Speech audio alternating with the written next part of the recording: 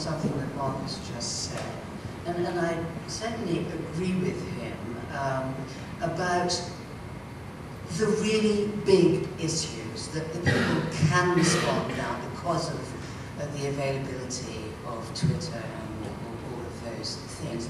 But there are, I think, a lot of important issues that are slid past the public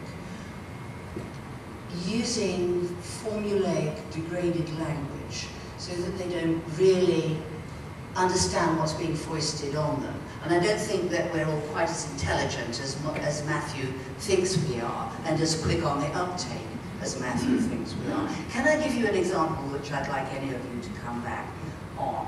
And that is the way in which the National Health Service reforms were advanced upon the country by this government in language which I couldn't understand, which we were told was all for our own good, the right thing to do, and it sounded okay, giving GPs the power and all that for the benefit of the patients, and it'll save money, but it's all for the good of the patients.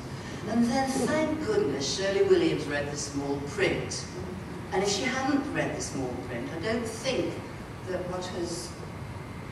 the objections that have now been voiced about that policy would ever have come ever have come to light. What do the rest of you think about the way in which white papers, green papers, consultation documents are slid past us? I think they are. Do you?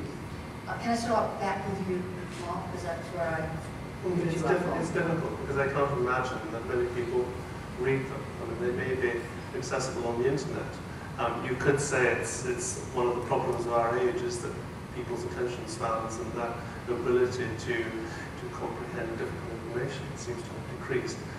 So although we have much more information that we are able to access on white papers and green papers and so on, how many people who aren't experts in the field actually bother to do that? And I suspect that it's very few. So although within the political class and the civil service class, what Jack is talking about matters hugely because you need good quality legislation.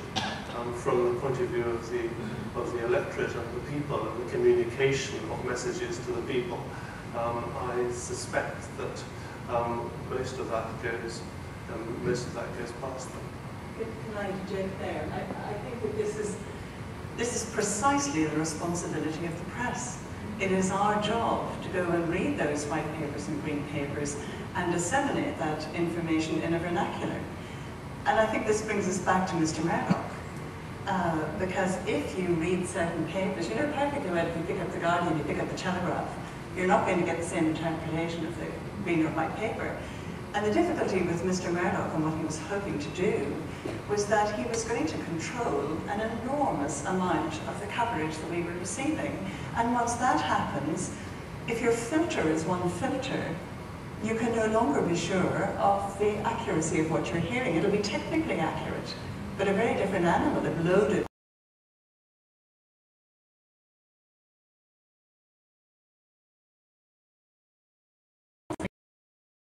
Propositions, will you not? Yes. So here's another side to the same story. I don't think Shirley Williams read the small print. I mean, Shirley Williams is a master or mistress of obfuscatory language. I genuinely adore Shirley Williams. I really do. But her entire career has been issuing clouds of warm words and high-flown sentiments, while she, for instance, smashes up the British educational system. So lectures on Shirley Williams. No, but at that time she was in power, wasn't she? Yes. Yes, and there lies the difference. But it wasn't Shirley who read the small print, it was the GPs who read the large print. And the large print said that although this is cloaked in language about you being able to take control, the truth is it means you're going to have to take responsibility for what you prescribe. And that if you prescribe too much and too expensive, then you're going to run out of money. And GPs didn't like that idea. They loved the freedom to prescribe what they like, And the state, which is to say the taxpayer, picks up the bill. Now, you may take whatever view you like about whether it's the state or the GP who should take financial responsibility for the treatment that they prescribe, but it was really very simple. GPs realised that that was what they were going to have to do and didn't want to do it, and have a very effective trade union and stopped it. That's all. Yesterday morning, on my the Daily Mail iPhone app, I read probably one of the most remarkable headlines I've ever read in a newspaper, which immediately I had to push and read. Your shampoo and conditioner are making you fat.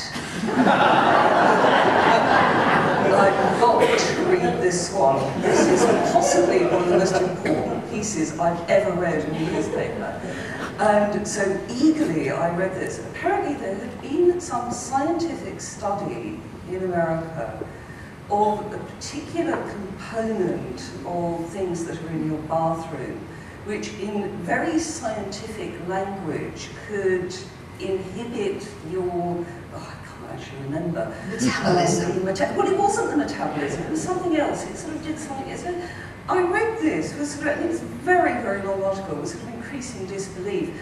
And I thought, I wonder if this really is true, or could it be the case that a piece of scientific research has been picked up by the Daily Mail and been given a spin which is not borne out by reality. And of course this is exactly what Ben Goldacre has campaigned against, the way that journalism takes very, very complicated ideas and turns them into a very simple headline.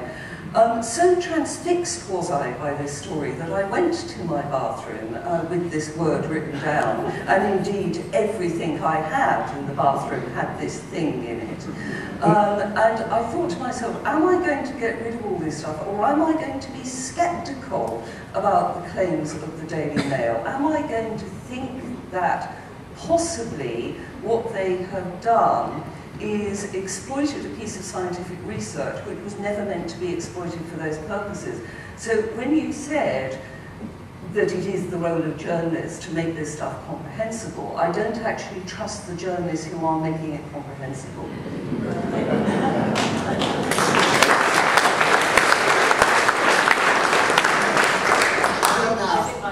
I think my point was that you need more than one outlet. So you don't just rely on the Daily Mail, you then go and read the same story. The Daily Mail just puts a question mark at the end of the That's headline. quite right. Could your shampoo and conditioner make you fat? Yeah. Adding to the series of Daily Mail headlines to which the answer is almost certainly no. The Daily Mail headline is, can illegal immigrants lower your house prices and give you cancer? That is That's the Express.